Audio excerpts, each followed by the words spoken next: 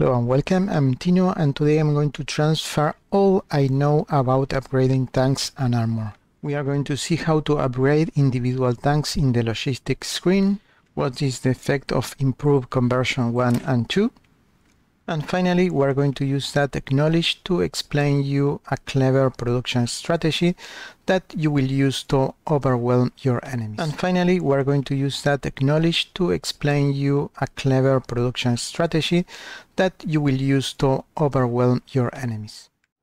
So let's start. You cannot upgrade tanks in your units. These are your units. If you have tanks on any of these units, you need first to disband the unit. You can only upgrade tanks that are located in your stockpile. By clicking this button up here, you open your stockpile, your logistics screen, and you can find the model you want. Let's say light tank, and here you can see that we have some stock of different models of light tanks. You can even delete forever, remove those stockpile, but there are no benefits for this, just to make things easier to see. If you have some old trash, you can delete it here. The second rule is that you have different chassis. For example, you have light tanks interwar, you have medium tanks interwar, you have basic medium tanks, and so on.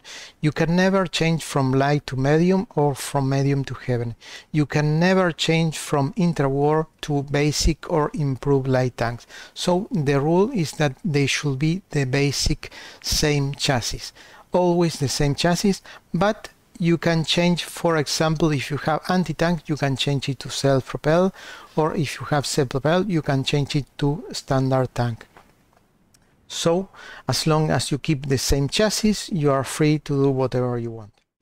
So let's start with an example. We can see here that we have the BT7 and we have the BT5 in stock, but the BT5 is basic light tank and the BT7 is improved light tank. So if we go to the production screen and we try to upgrade the stockpile to BT7, it will not work. It will never work. We can only upgrade, design a new model for the BT5, and we are going to do that just right now.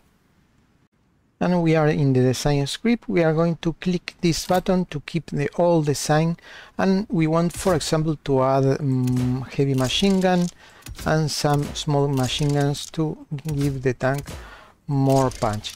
And we are going to call this BT5, but let's say model B1, and that's it. We are going to save this template. And we have the new tank up here, BT5 B1.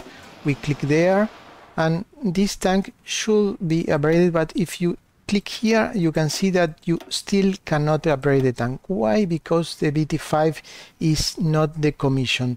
So despite we have small tanks in stock, we must indicate what tanks are decommissioned. And let's go back to the stockpile for make things more clear to you. Light tanks, and we have two models of tanks in stock.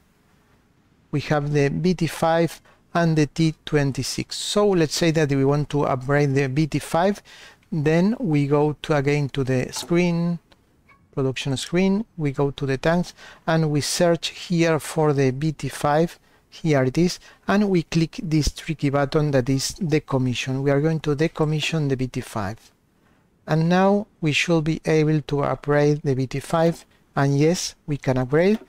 If we don't use the stockpile, we produce one per month, and if we use the resources in stockpile, we are going to be producing 4 a month. Let's say that you don't want to upgrade the BT5, you want to upgrade the T26. So to do that, you need to regain commission of the BT5 and decommission the T26, and we are going to do that. We go again to the screen, here it is, we go to the tanks and we click this button up here, show the commission templates, and we are going to include again the BT5. Click here and we are going to decommission the T26, that is this one. So now we are going to be, if we want to upgrade, we are going to be consuming the other tank, the other model. Let's see, we have 87 and here, and we see the numbers. But as you can see, the numbers are almost similar. And why is that? Because we are trying to upgrade a completely different tank. Actually, it's so different, the other tank, that we spend more time trying to convert the other model to this new tank. That is not a very good deal. So if you want to convert the T26, it's a much better idea to examine what is there and do small modifications. You can add, for example, the module slot here, you can change the radio, and you can change the gun. But if you want to change, for example, the armor, the points here of the armor, the speed, the type of turret, you are going to the wielding, those are expensive changes. So let's roll back and go back to the BT5 upgrade, and as you can see, we are saving a lot of money, and you can put the mouse over here to see the details. And now we are going to see the effect of the technologies. Remember this number 4.1, and we are going to upgrade the technologies and see the change. And with both technologies that are quite easy to get, we went from 0.1 a month to 1.3 a week, so it's a huge impact. And as you can see, if we go to basic production, we are going to be making 1.4 a month, but on the other hand, we can do 1.3 a week using the upgrades.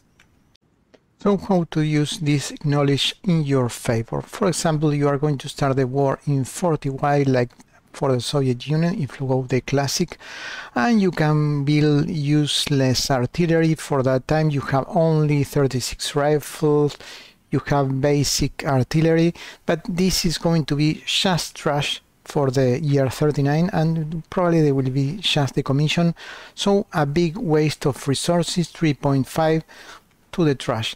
But you can instead for example build this tank, the BT1 improved light tank, that you have the technology in 36 as the Soviet Union, and you add heavy machine guns, light machine guns, and for example speed, and later in the year 39 it's 8 kilometers per hour.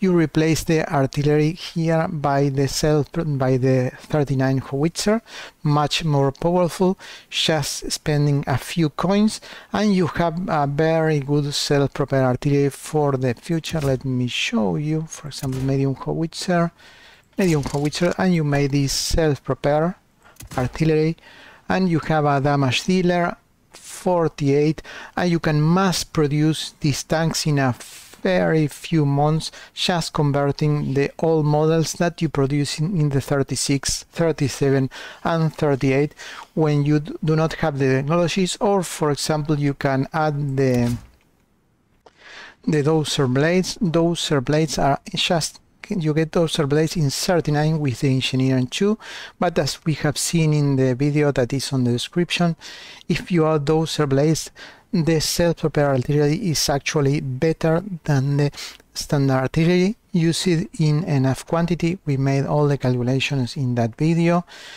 Why is that? Because the standard artillery increase your damage in a linear way, and the self-propelled artillery, thanks to the entrenchment bonus, it's like exponential. So given the bigger the number, the better for the self-propeller, and you can make huge defensive divisions, and we are going to do that with the Soviet Union, combining both of these techniques.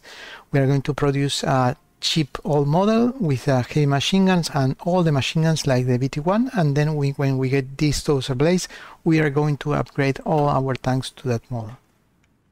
But I will cover that in more details in the next videos, but I want you to get a glimpse of what you can do upgrading tanks. Thanks for watching, hope you find this information useful, and bye bye.